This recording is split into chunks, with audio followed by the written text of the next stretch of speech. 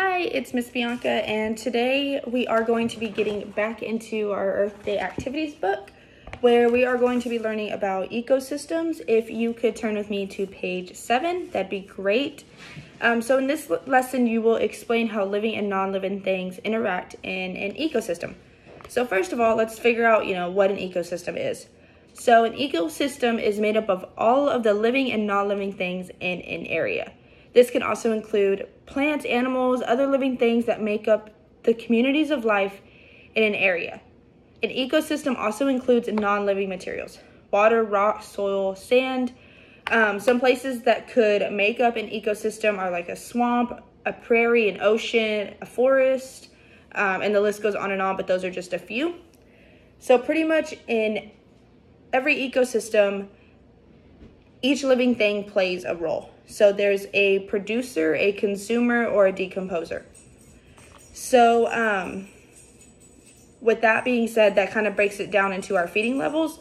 So it's basically a food chain, which describes the order in which matter and energy move through the feeding levels of an ecosystem. So the levels of a food chain are the same across all ecosystems. There's producers, consumers, and decomposers. To get more into the consumers, there are also primary consumers, secondary consumers, as well as tertiary consumers. The decomposers, so the producers obviously produce the energy. The consumers then eat the energy, which transfers up into the decomposers. The decomposers in the food chain break down the dead organisms and natural waste. The consumers also at the top. So pretty much the tertiary consumers are called the top predators. They have no predators whatsoever. Instead of their population size going down by, going up the food chain, their population size is controlled through competition. So pretty much, like I said, the energy flow is the main source of energy in all of the ecosystems. It comes from the sun. As energy moves through the ecosystem, much of it is lost at each feeding level as heat. So this is the main reason why a few food chains have more than 5 feeding levels.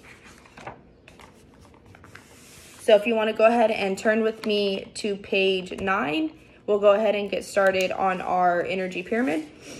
So first of all, you have your producers at the bottom, which, like I said, will produce the energy that each consumer needs. So a producer could be like I said earlier, could be anything like plants. You're more than welcome to draw. You're more than welcome to write. But I'm going to go ahead and put plants for our producers.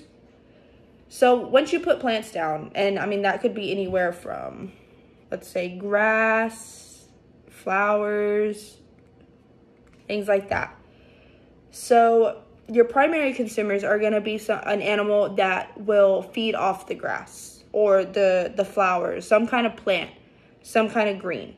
So for primary consumers, I'm going to go ahead and put rabbits.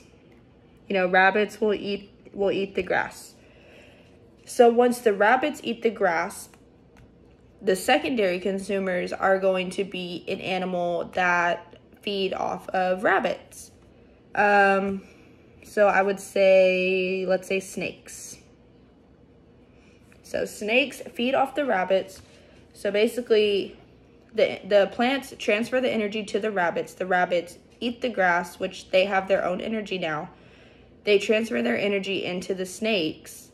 So what is an animal that eats snakes? It has to be bigger than it.